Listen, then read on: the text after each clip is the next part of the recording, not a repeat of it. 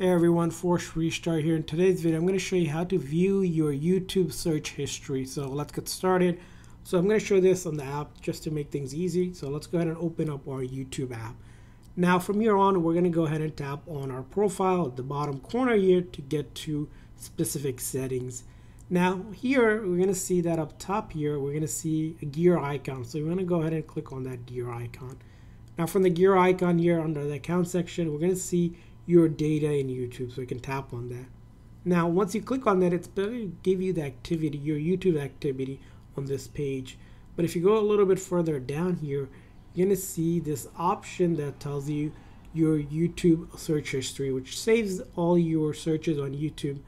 So we can go ahead and tap on manage YouTube search history, and from here on we can see all of our search history from here. So you can go ahead and look at things we have searched on YouTube, and it's going to show you that detail right here, just like that. So that's how you do it. I hope this video was helpful. If so, please consider like and subscribe button for more tips and tricks for YouTube. See you guys next time.